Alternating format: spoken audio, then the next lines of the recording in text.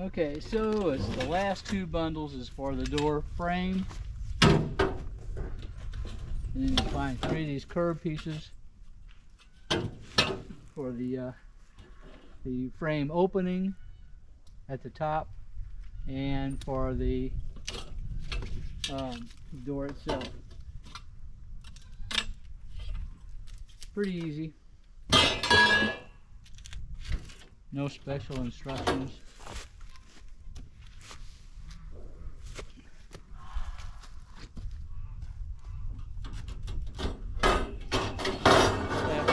Snap together that door. This little trailer has a little story to it.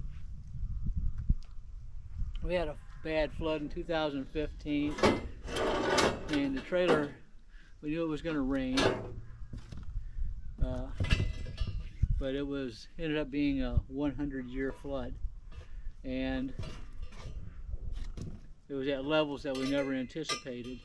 Down at this bottom old barn, the water was 5 foot high. Where I'm standing is 5 foot high, and so that puts it like I'm only 5'6", so it's like around here. Anyway, so this trailer went down with the flood. I'll show you. It actually went all the way down. You can see those trees down there, and it was crashed into those trees, and it was in bad shape. But at that time I was trying to claim little victories, because we lost a lot with the flood, including animals. 17 or 19 goats we lost. Like 9 of them were babies. It was very bad. And there was a building just right over here that went down there. The entire building had an 18-horse riding lawnmower in it and other stuff. There's another building over there. It was a 10 by 12 building. It had stuff in there. It went all the way down there and then crashed against the trees. It was bad. 5 foot of water is a lot of power. Anyway, so this little trailer, I got it straightened out as best I could and claimed it as a victory. Okay, so there's the storage. So these pieces have some riveted pieces already welded on for your door hinges. You can see this longer one. Okay, so it's a little bent, isn't it? But anyway, so this longer one, let me start this camera.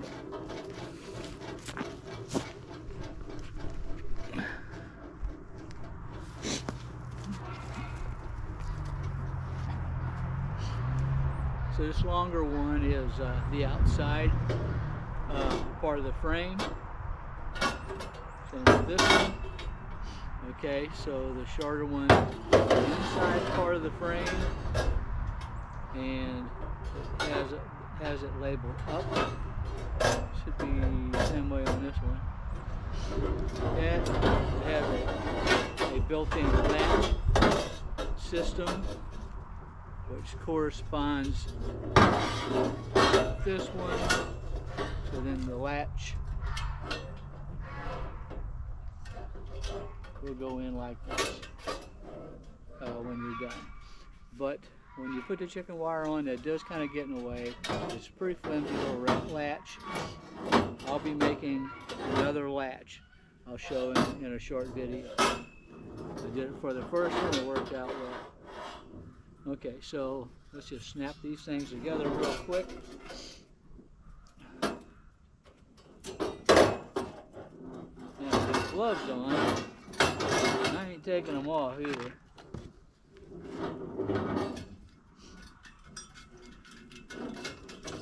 This is why I like this.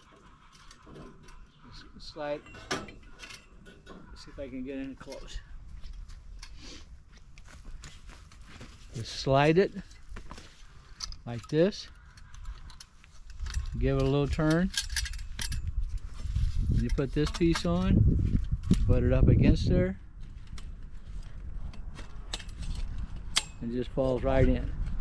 Works really well, especially if you have gloves, if you're wearing gloves. So that's the long piece.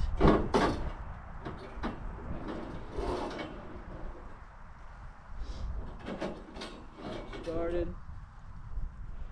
Put that on. Squeeze them in.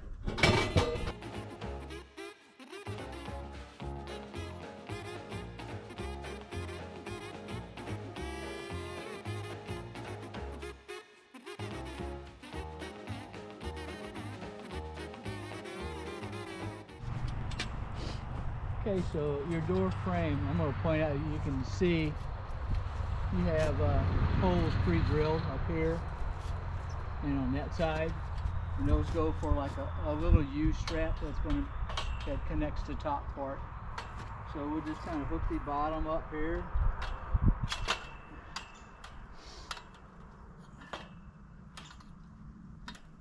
It has a little set screw. It'd be easier if I put that in there first, but I'm already here, so I ain't gonna do it.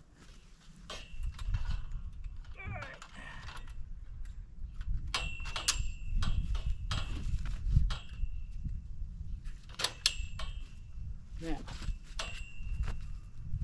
stay there. So in your parts bag, among other things,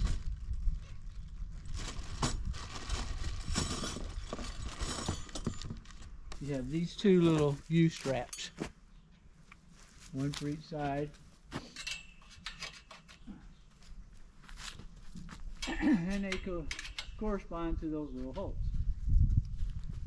So in the other parts bag with the nuts and bolts, which is only a few, they also give you a wrench and somewhat of a screwdriver, this triangular shape. Anyway, so I checked out earlier. When I checked all my parts, I also checked and made sure that I had the correct amount of nuts and bolts, and I do. All right, this is going to be a challenge. There we go. There we go.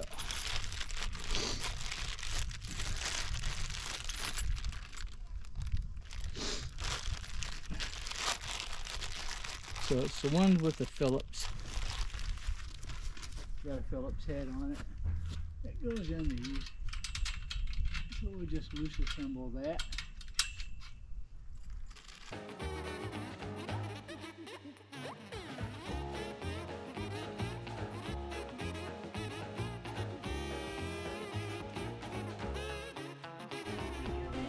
Which I just noticed I have this backwards. Alright, let's fix it. Let me get the little magic screwdriver. These nuts have those little traction cuts on the back of them so they dig in. Okay, so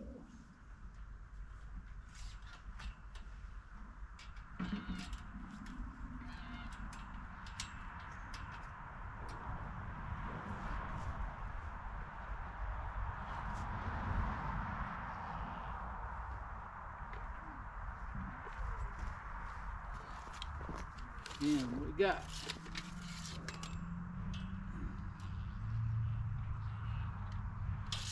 It's right on 43.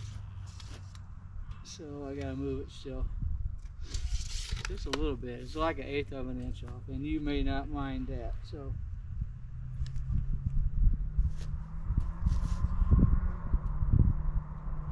okay, so use your magic screwdriver and just tighten your 2 set screws on both your pieces enough to give it a little tension so they don't wiggle out of place. But it's basically, if you go from the edge of that F piece to the edge of this B bracket on the bottom rail, or not, and the edge would be right here, as I'm talking about, from here, that edge to this edge. And you'll see it's just a hair, a 1/16 over 1/8 of an inch. And you do the same thing on this side, there to there, and your door will be pretty well centered within a 1/16 or 1/8 of an inch. And the main thing is you want to maintain 26.5 inches, which it is at the top as well. So that's your door.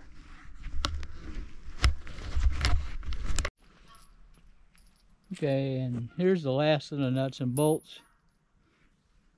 They're closed in with the round heads. The nuts are. And that is for your door.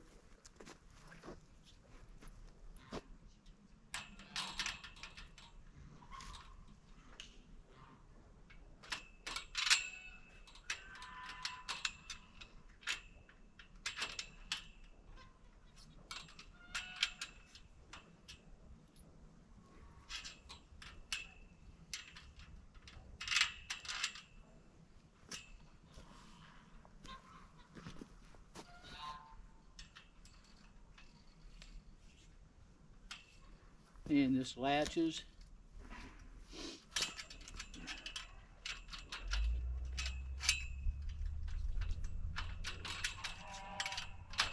Like that.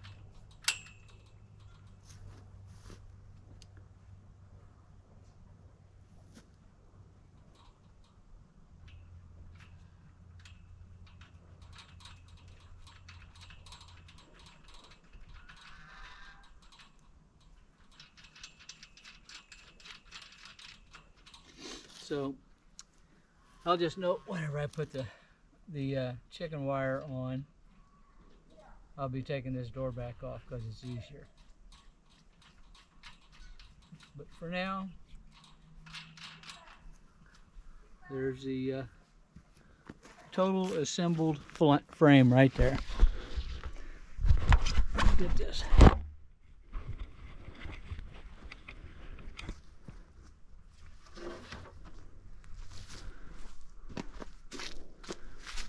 There you go, there's what it looks like until you get the, and when you put the chicken wire on, it's not going to look that much different, especially at a distance. I'll show you the other one. It's in place. Let's walk over there. This will be our back exit into our chicken pen.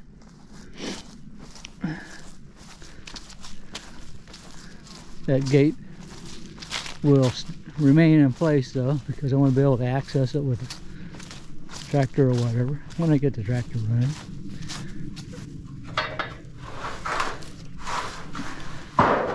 This was my garden area. Little Victor. So little Victor will be sharing space. Excuse me. And there's the pen with the chicken wire on it.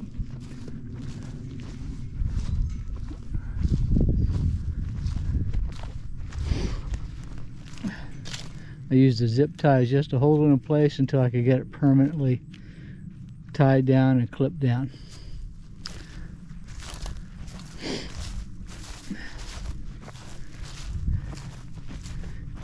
I just pulled this over with a lawnmower, which you'll see, and I just made this little latch.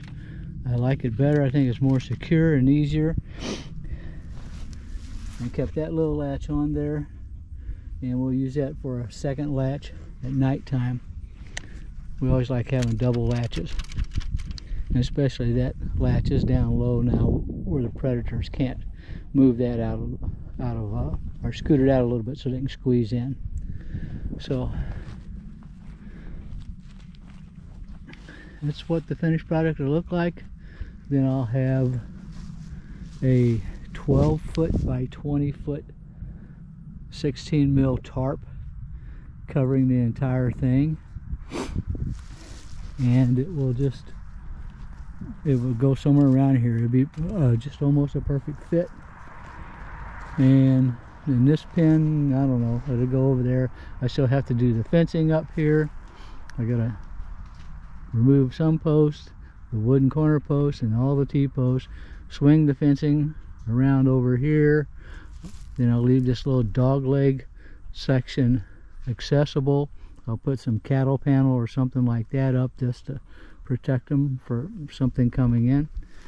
On that side, I'll tie in to this fence here, and then this is going to be different here. you'll notice the jog from the barn. Let me go out here.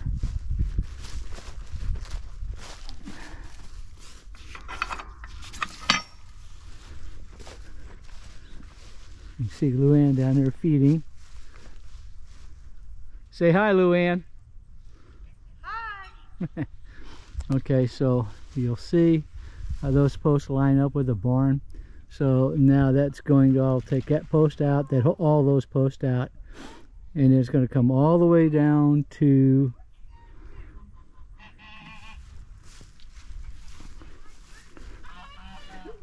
it's going to basically line up, I guess, to right here, but it's going, if you can see my finger. And anyway, it's going to corner off with this post, and so it'll come in square. It's kind of hard to show with this camera. I didn't bring a big tripod, but anyway, so it's going to come in this direction, stop here, and line up with this fence row. And so I have my 3 corner posts there with their braces. And this post will stay. This gate will get moved to somewhere around in here, so posts will be changed with that. That way we can open it. Chickens can go into this pen, and the geese. And if we need to get in and out, we'll go through this gate to go out to that pen. So that's the changes that's coming real soon, hopefully before the snow flies, and that's getting really close.